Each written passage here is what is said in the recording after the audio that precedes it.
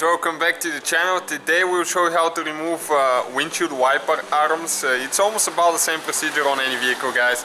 Don't forget to check out World Mechanics, it's down there in the description.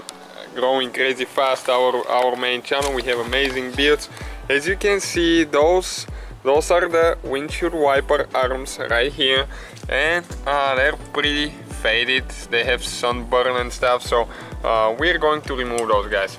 And first we're going to remove the windshield wiper blade, okay? Usually those are pretty simple. You just push down, okay, right here, and pull it out of the way. But careful not to break your window.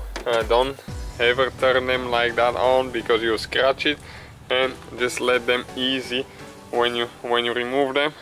Okay, we're going to go ahead to remove this one as well, and we'll show you now how to remove the arms. And we're going to paint ours, and you can see how bad that one is. We're going to paint ours because they look so bad, and every Hyundai, for some reason, they're pretty thin paint on the wiper, so they eventually burn.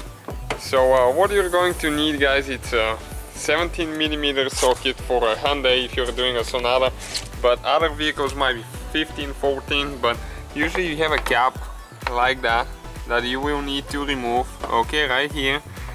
And this is the nut we're talking about. You need to use a socket and you can see a ratchet, and you need to take this one off.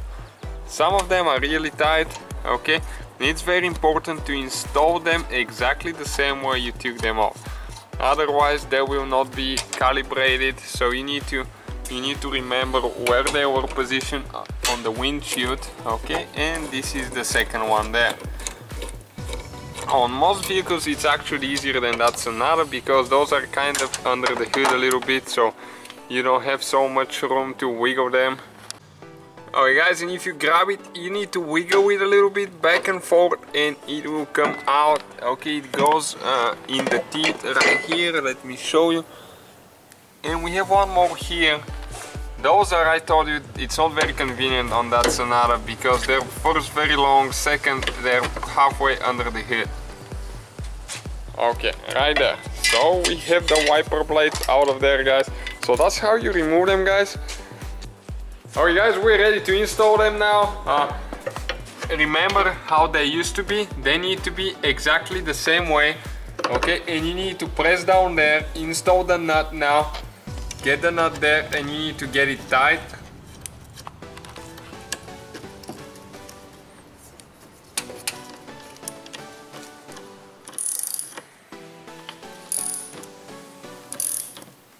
Okay, like that.